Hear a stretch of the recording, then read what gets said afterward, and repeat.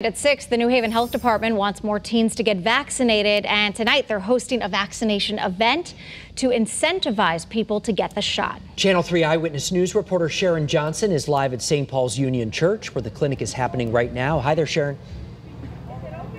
Hello, guys. Well, this event started at 3 o'clock, and as you could hear, there is live music, there's free food out here, there are gift cards, and of course, there's a vaccination station.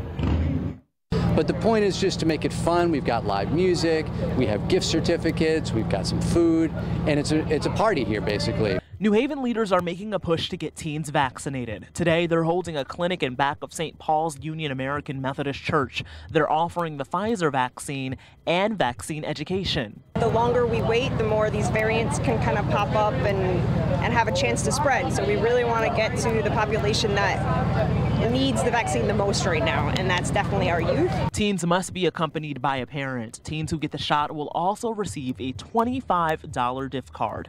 Leaders are hoping many will come out, especially since they'll be returning to school in a few weeks. We're in this together, and right now the children can help out too, protect themselves and protect the community.